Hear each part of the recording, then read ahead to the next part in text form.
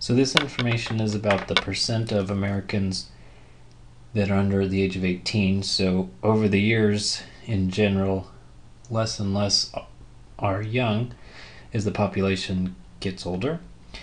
What's the meaning of the derivative?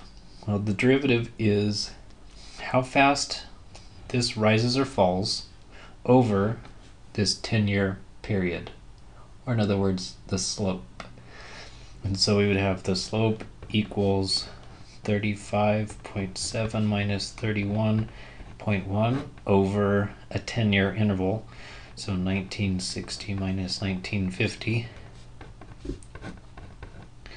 So let's see, this would be 4.6. And so it actually went up by about 0.5% per year. So this was in percent, and the 10 was in years.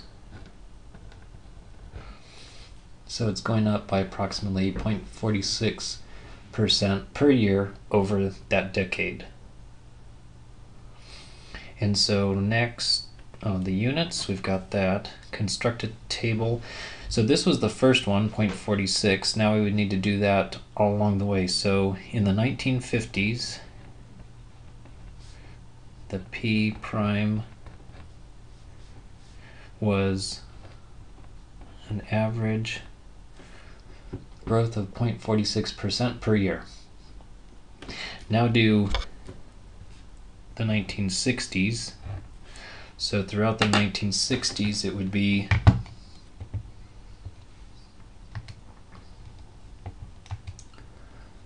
so we've got 34 minus 35.7, and then divided by 10. They're all going to be divided by 10. And so then throughout the 1960s, it dropped by 0.17 per year. Next, the 1970s. So that would be these two from the 70s to the 80s. So 28 minus 34, and then, oh, I hit something wrong. 28 minus 34, and then divide that by 10. So then it dropped by 0.6% per year. The 1980s would be a 25.7 minus 28.0, or an average drop of 0.23% per year. And we've almost got it. And then throughout the 1990s, it's 0. Don't even need a calculator. And then graph each one of these. So we'd have the 50s, 60s, 70s, 80s, 90s, and 2000.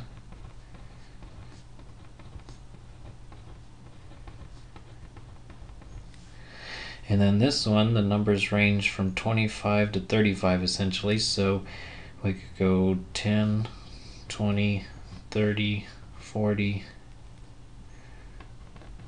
And these are percents.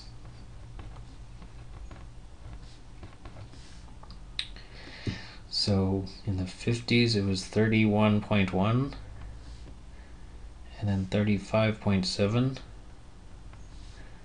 and 34,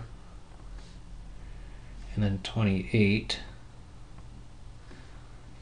25.7, and 25.7. So until the very end, it was looking sort of like a parabola, and then leveled off. So that's the P. And now for the derivative, the 50s, 60s, 70s, 80s, 90s. For that one we don't have the 2000s.